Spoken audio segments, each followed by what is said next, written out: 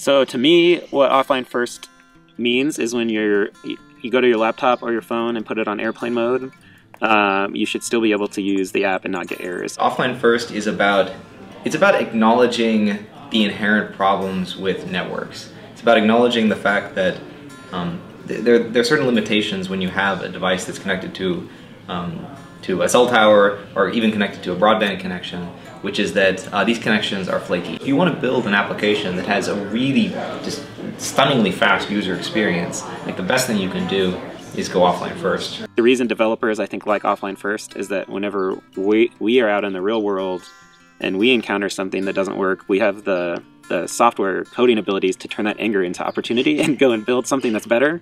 So that's really what this community is about. I really love Offline Camp so far. There is a perfect temperature here. It's like the most ideal place to hang out and talk to people and get inspired, and there's unlimited coffee and snacks, and it's just like such a cool event. It's also really intimate. Like, everybody here is super friendly, and kind of, you can tell everybody came here because they're really interested in the topic. And so literally everyone I've had an awesome conversation with. And you have the time and the pacing to really get deep on conversations. Most conferences that I've been to are kind of a split between, you know, half the time you spend at talks, half the time you spend at conversations outside. The talks are good, but you could watch those online, right? The main thing you get out of a conference is those human relationships.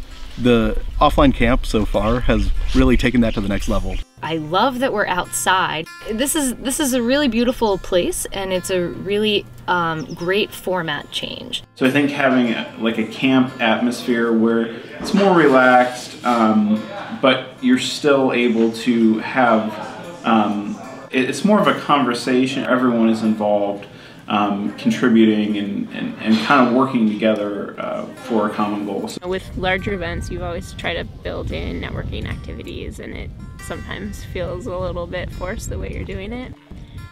And here, people are really just getting to know each other over the campfire and having casual conversations between sessions. So it's really sort of built a sense of community that I personally haven't seen at a larger event.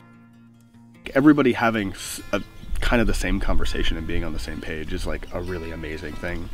I think communities and events are really, really fun when they're this size, and really rewarding. So one of the cool things about camp is that it's unconference style. It's disconnected for the most part, even though we technically have Wi-Fi, but no one's really using it. They're really just collaborating and just talking to each other about the cool projects that they're working on.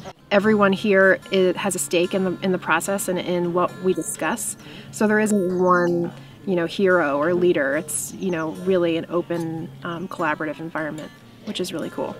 I really enjoy that we go in these small groups and talk about a topic and then come back and present to the larger group and have a discussion about it. We just had a hacking session, and we actually got to go and compile some stuff and build some stuff and turn those ideas into a little prototype. I really enjoyed our session on Offline First to Save the World, and that session was all about what projects there are out there that are really changing people's lives through implementing offline first practices. So from everything to activism, disaster recovery, reaching third worlds through public programs and hospitals. It's really exciting to see Offline First actually making an impact in that way. I love all of the things that we talk about end up being like so full of vision and future. And the other thing we were really excited to see after the Catskills is this sort of commitment from the group of people who are here to continue to commit to the community. We've had, like I mentioned, people publishing to our Offline Camp Medium publication, but also doing design work, hunting down use cases or business cases that we can share that would really make it easier for other people to understand the value of Offline First. The folks who are present, I think, have influence in terms of going back to their companies and being able to bring these ideas back and maybe see some of them come to fruition.